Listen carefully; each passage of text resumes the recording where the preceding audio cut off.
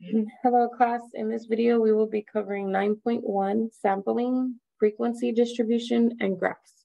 There are 15 problems in this section. Number 1 says the government of a large city needs to determine whether the city's residents will support the building of a new middle school. The government decides to conduct a survey of a sample of the city's residents. Which of the following procedures would be the most appropriate for obtaining a sample of the city's residents? So the first option is survey a random sample of adults who currently have children in public schools. And the thing is which public schools? The public schools in the city. Not only that, not all of the adults in the city, not all of the residents are going to have children. So that's not a true representation of all the residents. It's just the representations of all the parents that are residents. The second option is every third person who walks into a local grocery store. Yes, it's a local grocery store, but you could have passerby, I can't say that word, people who are passing by or passing through the city. So are all the customers actually from the city? Would that be inappropriate? What about those that are not able to go to the grocery store? Then you're not getting an equal representation of all the residents for those that are not even able to go to the grocery store. Okay, so that would not be a good representation of the city's residents. Third option is survey the last 100 residents listed in the telephone directory. Again, not all the residents would be in the telephone directory. That is something that you have to volunteer to do. So that wouldn't be a good representation of the whole city's residents. And then the last one is survey a random sample of persons within each geographical region of the city. Now that would make more sense. One, it's random, so you're getting a representation from randomly selected people. So you could get anyone, whether they be a parent, whether they shop at the grocery store, whether they're listed in the phone directory or not. Okay. And as long as you're doing it by the geographical regions of the city, then you're getting you're getting representation from each part of the city. So that would be the best option. Okay. Moving on to number 2. It says, a questionnaire was given to students. The first question asked was, how stressed have you been in the last week on a scale of 0 to 10? With 0 being not stressed at all and 10 being as stressed as possible. The responses are shown to the right. Which stress rating describes the greatest number of students? So here's the stress rating, 0 through 10. And here's the number of people who chose these particular ratings, okay? Now, out of all the people, this number seems to be the highest, which means 8 is the most popular. So it says, which stress rating describes the greatest number of students? It would be 8 out of 10. And then how many students responded with this rating? There were 31 students that responded with that rating. For number 3, it says a professor had students keep track of their social interactions for a week. The number of social interactions over the week is shown in the following grouped frequency distribution. Identify the lower limit of the 5th class. So I went through, this is the first class, the second class, third class, fourth class, fifth class. And the lower limit, which means the lower end of where the class begins, is 25. So that's the value that I put here. Now, number 4 says a professor had students keep track of their social interactions for a week. The number of social interactions over the week is shown in the following grouped frequency distribution. What is the class width? Okay, so between here and here, that's 30, 31, 32, 33, 34, 35, 36, 37, 38. And so it's actually 38 in there. And you could even do it with any one of these because they should all have the same width. So 111, 112, 113, 114, 115, 116, 117, 118, 119. I still get the same width, and it's 9. So there are 9 values within that group or within that class. So number 5 says, a professor had students keep track of their social interactions for a week. The number of social interactions over the week is shown in the group frequency distribution to the right. Among the classes with the greatest frequency, which class has the least number of social interactions? So these all seem to be the 3 groups with the greatest frequency. Which class has the least number of social interactions? This one has the least number of social interactions. So it would be 10 to 14. Now, number 6 says, as of 2011, the following are ages at which the country's presidents were inaugurated. And so they have the whole list out there. It says, construct a grouped frequency distribution for the data. Use 41 through 45 for the first class and use the same width for each subsequent class. So they already had the chart for me. I just had to basically count how many were in this age group, how many were in that age group, and so on and so forth. So the way I did it was to use different symbols. I didn't want to X them out because then you wouldn't know where I got which ones from. So the first thing is I circled all the ages between 41 and 45, including 41 and 45. So you see that I circled all of those guys, okay? And then once I circled them, I just counted how many there were and I put that frequency in here. Then the next thing I did was underline all of the ages that were 46 to 50. And then I counted how many I underlined and there were 4. Then I boxed 51 through 55 and I counted how many boxes there were and there were 5. Then I did kind of like this little curved underlining for 56 through 60 and I counted them, there were 6. Then I did these little like top hats, like they're like the caret button in your calculator for an exponent. So I did a top hat for 61 through 65 and I counted them, there were 12. And then finally I did like a mustache up top, just like a little squiggly thing up top for 66 to 70. And then I counted them, there were 7 of those. So you could use different symbols if you have color pencils or, you can use that. If you're writing them down on paper and you're just crossing them out, you could do that too. Just count them as you cross them. So that way you know how many you have. But that is it for number 6. For number 7, it says, students were asked, how stressed have you been in the last week on a scale of 1 to 10, with 0 not being stressed at all and 10 being stressed as possible. The students' responses are shown in the frequency distribution below. Construct a histogram and frequency polygon for the data. So for these, I like to go on the ends. So I make sure that the first numbers are correct. So for a stress rating of 0, I should have a frequency of 3. If this is 10, this is 5, 3 should be here, but I don't have a box right there for 0. It's just nothing. So it's definitely not this option. Here, the box should only be this high, not all the way up there. So it wasn't this one. And then this one, same thing. The box should be here, not all the way up there. This one was correct. Then I checked the other side to make sure that that one was correct too. So 10 and 14. And if you go through all of them, you'll verify that they are actually all correct. Now, the same thing for the second one. So it should be 0 and 3. So there should be a dot here and there isn't. So this is not an option. This one, the dot is a little bit too far low, but it could be questionable. So I won't X that one out. Here it should be 0 and 3, but it's not, it's way up there. Here, this one does look correct. So now we're gonna go look at the back end. You have the stress rating of 10 and it should be at 14. Well, this is 15.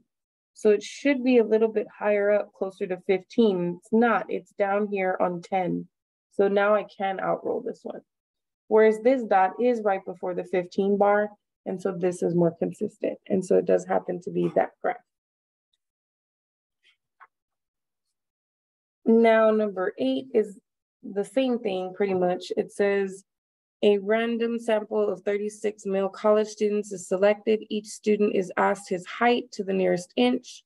The heights are shown in the frequency distribution. Construct the histogram and frequency polygon for the data. So I did the same thing, but I noticed that over here with 66, they didn't have 3 marked, right? 3 would have been over here. So this one was out here. 3 is supposed to be over here and it's way up there. So this one was out here. These were marked at 3. So I checked the back end, 75 and 3, and they both were correct. So then I just picked one in the middle. I noticed that there was a big discrepancy with 68 and 69. Those seem to be the ones that are drastically different from one another. So I chose 69 in the middle. So for 69, it should have been only at 1, and that made this one incorrect. So this one had to be the correct graph. Similarly, I did the same thing for the bottom ones. So for 66, it needed to be 3. This one looked good. This one looked good. This one does not have a dot at 3, so this one's out. This one does not have a dot at 3, so this one is out. Then I looked on the back end at 75 and 3. 75 and 3, this is way, oh, maybe not. So this one was good, and this one is good. So the back end didn't help me.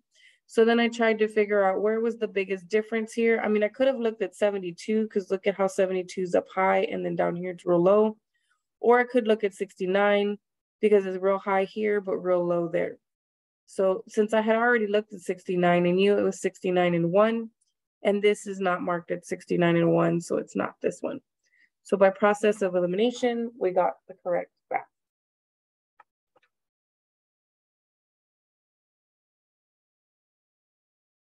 Now, number 9 says, the histogram to the right shows the starting salaries rounded to the nearest $1,000 for college graduates based on a random sample of recent graduates.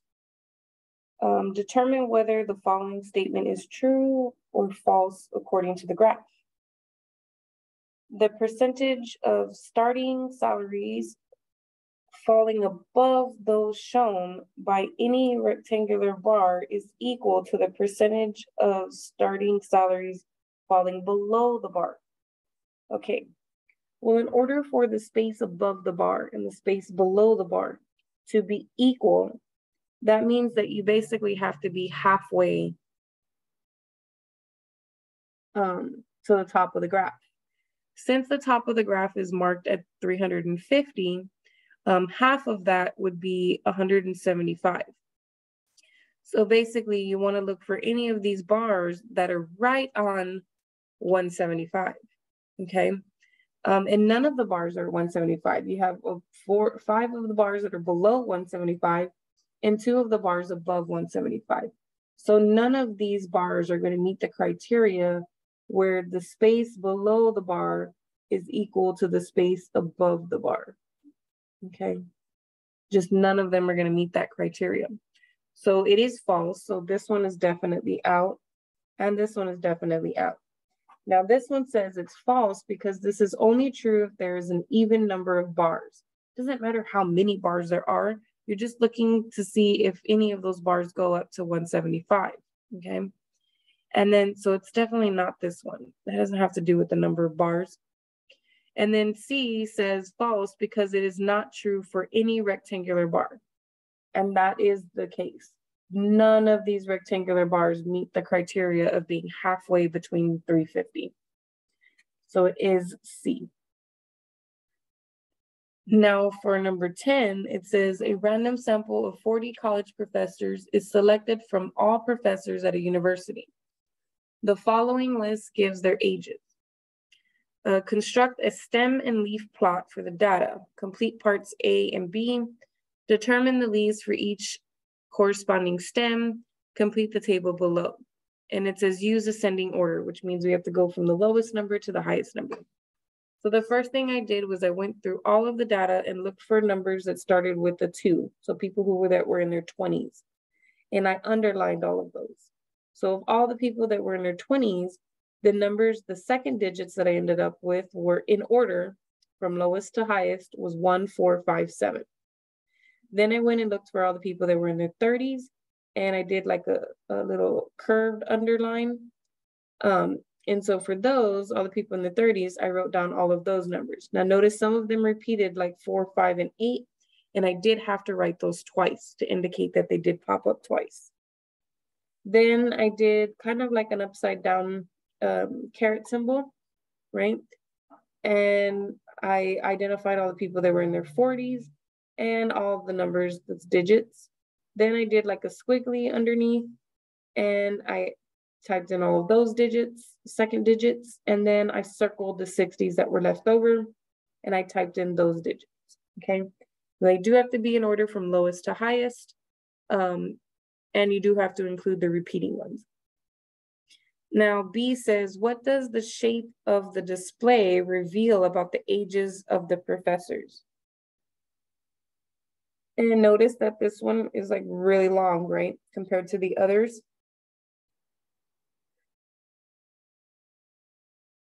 So the fact that there are so many second digits to the first digit being 4 means there are a whole bunch of people in their 40s.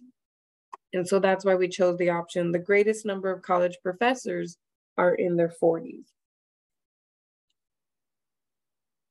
This is not true. If you are younger than 30, you cannot be you already have 4 people who are younger than 30. None of the college professors lived to be 70. We don't know that. They probably just retired before they were 70. And then none of the above. Well, that doesn't apply because B fits. Okay, moving on, we have about 2 more problems for this section. So here it says, the stem and leaf plots compared the ages of actors and actresses at the time they won an award. Complete parts A through D below. So you've got these stems, which this is the first digit of their age, and then these are the second digits of their age, okay? So if you go this way, like 20, nothing, 39, 38, 37, 35, 33, 32, 32, 31, right? Or for the actresses, you would be 30, 30, 31, 31, 33, 33, 34, 34, 34, 35, 35, 37, 37, 38, right? So that's why I put my arrows there, because it goes in this way for the actresses and it goes in this way for the actors, okay? Now for part A, it says, what is the age of the youngest actor to win the award? Now it does say actor, not actress. So we are looking here, okay? Now there's no one in their 20s, but there are quite a few people in their 30s. This is 39, that one is 31. So 31 is the lowest. So we're gonna say the youngest actor to win the award is 31 years old. Now B says, what is the age difference between the oldest and the youngest actress to win the award? So the oldest is someone that was 83, and the youngest was someone in their 20s that was only 21. So I took the difference of those two and I got a difference of 62 years. What is the oldest age shared by 2 actors to win an award? So basically you're looking here and you want to find where they have 2 digits that match. So no actor was in their 80s that won an award. Only one person who was 78 won an award. A few people won the award when they were in their 60s, but they weren't the same age. But then you get to your 50s and you do have 2 people that were the same age. Both of them were 58. And so those are going to be the oldest ages. So what's the oldest age shared by 2 actors to win an award? It's 58 years old. Even though I do have, 2 32-year-olds, I have 2 48-year-olds, 2 47-year-olds, 2 43-year-olds, 2 42-year-olds, and 2 40-year-olds. I also have 2 58-year-olds, and that's the greater age, or the oldest age. Now D says, what differences do you observe between the 2 stem and leaf plots? What explanations can you offer for these differences? So A says, there is a lower frequency of actors in their 40s and 50s than actresses. So in the 40s and 50s would be in this range.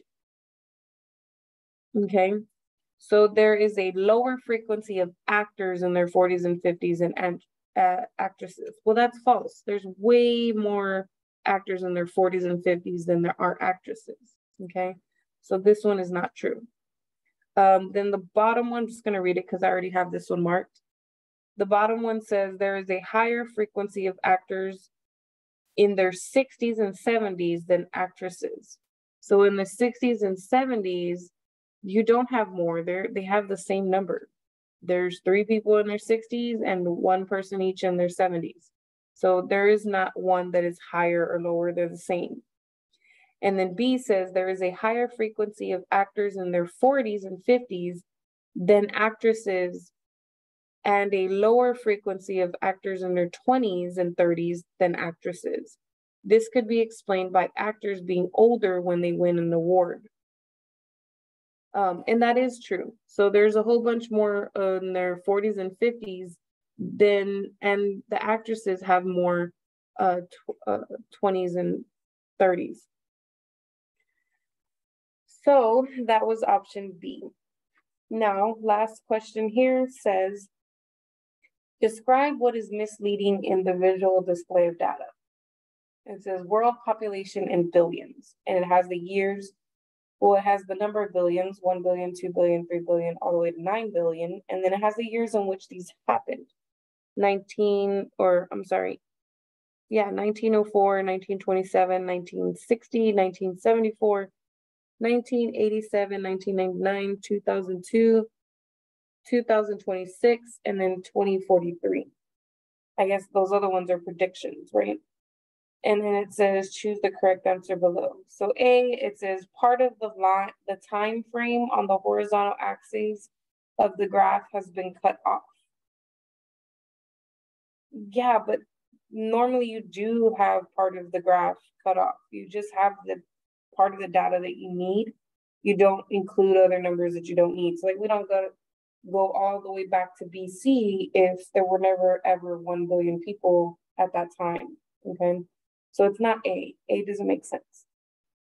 You can always set the parameters of your graph. B, it says the title does not explain what is being displayed. Well, that is incorrect. It says it's the world population in billions, and that's exactly what we see there.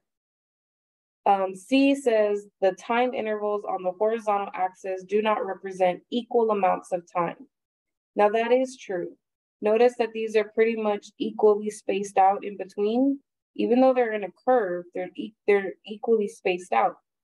However, if you look at these time differences, they're not the same number of years that have gone by. So that's the one thing that does make it look a little misleading, because it's not like it's happening in this progression. It's taking quite a bit of time, and now we're starting to speed up faster. But at the beginning, it was going really slow, and you can't really tell with the image here. And then part D says the bars on the vertical axis curve around the globe. Vertical axis is this way. Okay, that's the vertical axis. And so basically what they're saying is that those little pillars are curving around the globe. That doesn't take away from their significance, okay? It would give you the same visual representation whether they were, instead of folded around like this, if they were just like this, you would still see the height increase in those pillars, okay? So that really isn't really misleading anything. It's the same visual representation. So the option choose here would be C. The fact that the years are not evenly spaced out. I mean, they are evenly spaced out, but they shouldn't be. There should be a bigger gap between 1904 and 1927. That's only what, 23 years versus 1999 and 2012, where that's only 13-year difference. Okay, well, that is the end of 9.1, and I will see you in the next video where we will get into, this is more about definitions and introductions and things like that. We'll actually get into the computation of statistics in the next section. I'll see you in the next video.